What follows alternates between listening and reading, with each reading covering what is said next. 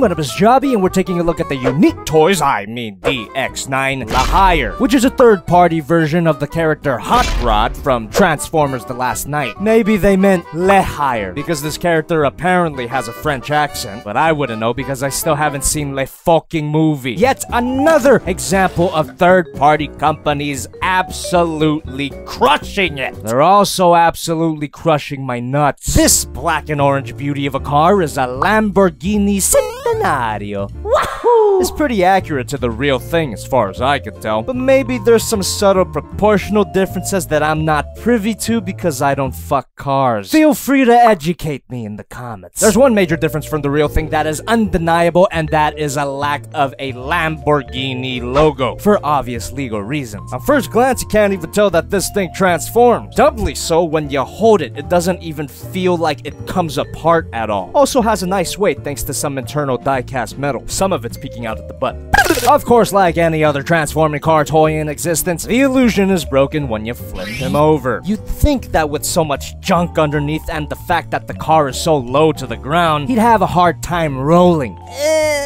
Yes, but not for the reasons you'd think. The rubber tires here are actually elevating the car just enough to clear the kibble, but the wheels here are not the most loose, which is obviously gonna prevent maximum rollage. Or like maximum cringe. That fucking sucked. Speaking of cringe, don't forget to check out JobbytheHong merch. Link in the description or the merch tab. Proceeds go to my cocaine. I'm sure we would have all been happy with the car as is, but this thing features opening doors. The hinge joints here are a little loose. Hopefully they don't tear off over time. But not just that, he actually has an interior. Fully sculpted seats and everything. Okay, maybe not quite everything. There's no steering wheel, there's a head there, but, and I do mean but, you get a minifigure that can sit inside here in theory. To whoever designed this minifigure, I get that you're really horny, but her long-ass legs prevents her from sitting properly in the car. Also, my guy, you have a Tommy Wiseau fetish? I do too. So much so that me and my friend Civil wrote a whole song about his famous movie. So sexy in that red dress.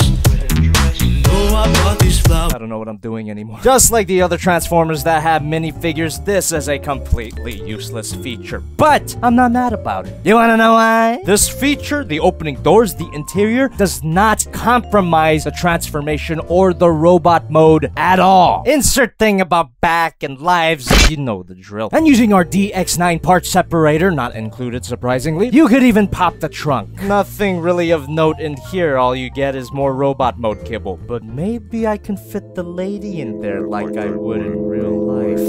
Nope. That sticks out like a sore thumb. I know I'm broke like a joke, but now for sure I'm never getting a Lamborghini. You also get a pair of guns that can't store anywhere, 0 out of 10. As you'd probably expect, this car is not that big. Hey, here's Masterpiece MP10 Optimus Prime, my previous review, the Soul of Chogokin Vehicle Voltron, Masterpiece G1 Hot Rod, and the unique Toys Challenger. Definitely not the same company, am I right? I'm actually not too sure about that situation. If my sources are correct, then DX9 is the same company as Unique Toys, which wouldn't be surprising. But then again, my sources are the TFW forums, and when have they been right about anything?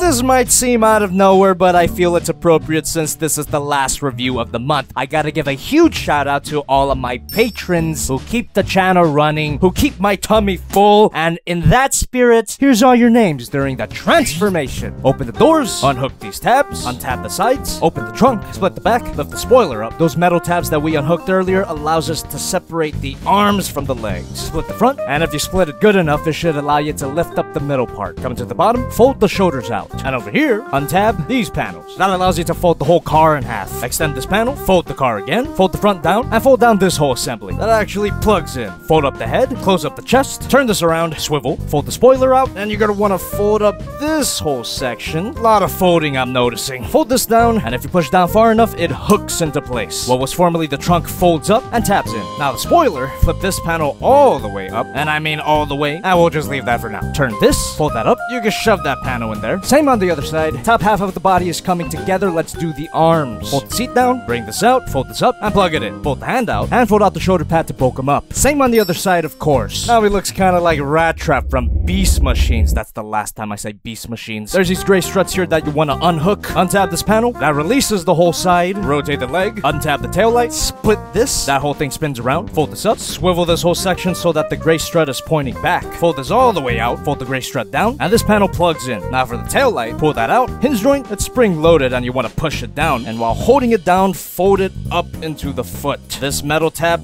plugs in. That completes the lower leg. Now for the thigh, fold this out, swivel here, hinge joint, swivel all the way so that the sharp part points up, and fold that back up until it tabs in. All of the same steps on the other side. Flip up the butt, fold the top half down, and what was once the spoiler folds up to fill in the rest of the torso. Swivel the waist. You could keep the wings spread out for a more Bumblebee look, but I prefer to fold them down. The transformation may have been a little complicated. I actually find this more challenging than Challenger. Ultimately, it was worth it because this robot mode is awesome, but I have to fully admit my bias. I hate this design for Hot Rod. Now, if you've been watching me for a long time, you know that I don't really care about the original G1 Hot Rod. Fuck him. But the fact that they didn't take even an inkling of inspiration from the source material shows me that it was a good thing Michael Bay left the franchise. They disregarded a unique design to give us Orange Bumblebee. But as a Transformers design separated from the original Hot Rod character, this guy is not bad at all. And as a transforming figure, this thing is even less bad. This figure is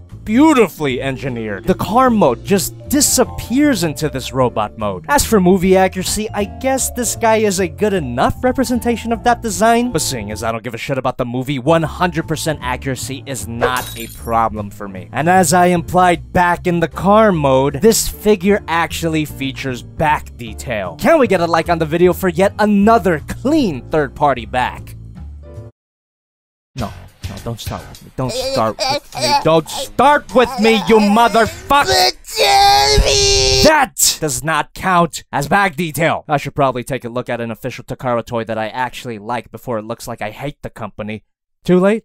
Alright. The figure might look very nice, but looks aren't everything. How does this guy feel? Very good, actually. Passes the shake test with flying colors. Not wobbly at all, slightly hefty due to the die-cast metal, which makes it really fun to pose. Up and down, maybe all the way down. That doesn't count. Rotation at the shoulder. No forward butterfly joint, but it can move back. Arm moves out, swivel here, bend at the elbow, wrist swivel, can move in and out. Ball joint, hinge joint at the thumb, hinge joint, hinge joint, hinge joint at the index finger, and the same with the rest of his fingers. The wings can move out, hinge joint, swivel here, waist swivel, ab crunch, rotation at the leg, can't move back that far. The hinge joint at the thigh is a little too loose, but nonetheless you get a beautiful spread that you wanna be careful with. Thigh swivel, bend at the knee, no up and down at the ankle. Unique Toys really has to work on that. I mean DX9. But you do get a ghost of a toe bend, and a beautiful pivot. Posability here is really good, but his poses don't feel complete without some firepower. And that looks fine on its own, but a gun is kinda useless without some ammo. Very tiny accessory, be careful not to lose it. You also get an effect part to complete the look. Same thing with his other gun, which I prefer, but weirdly enough, you only get one clip and one effect part. So yeah, he can dual wield, but it's really ineffectual when one of the guns is unloaded. It really makes no sense to me. Maybe all their budget went into her ass. Despite a ton of moving parts and great mechanical detail, this guy is not that big. Here's Transform Element OP Leader, Vehicle Voltron, G1 Hot Rod, and Challenger. Like any figures from the same line, these guys look great together. While I still like Challenger more, I just prefer that design. LaHire here is undeniably a brilliant figure. These guys are making me so hyped for Unique Toys, DX9, wherever their future releases look amazing. So make sure to subscribe so you don't miss those reviews. Definitely get this figure if you're a Michael Bay fan. Also get out.